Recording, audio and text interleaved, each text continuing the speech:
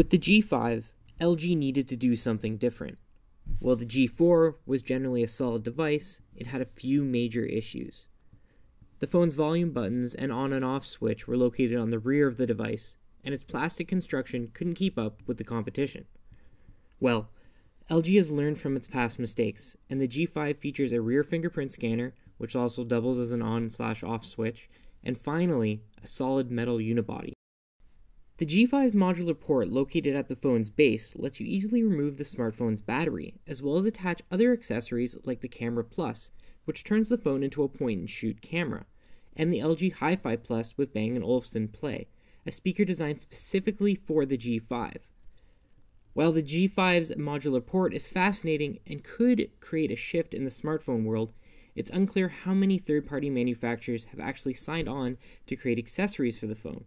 In terms of specs, the G5 matches Samsung's offerings with the S7.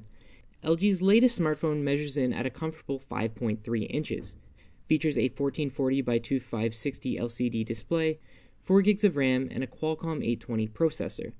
Its two front-facing cameras, yes, two cameras, measure in at 8 megapixels and 16 megapixels respectively, with the 8 megapixel camera operating as a wide-angle lens thanks to its 135-degree view space. Similar to the S7, it's still far too early to pass judgment on the G5, but it's hard not to admire LG's attempt to do something truly different with their new phone. Unlike Samsung's S7, the G5 is not an iterative update and really feels like a completely different device when compared to the G4.